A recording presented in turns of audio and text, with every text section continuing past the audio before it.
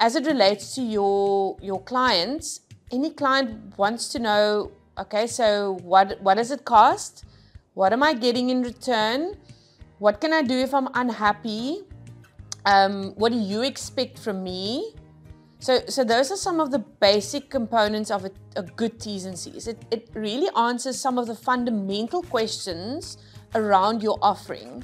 And that's why it's so important to really know what your offering entails. For example, if you have an e-commerce store and you're in the business of delivering product, what happens if the product arrives at the client's doorstep and it's broken in the package? How do you want it to be returned to you? What does the process look like? Who's going to check it?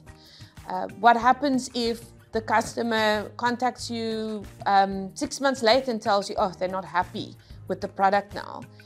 These things happen.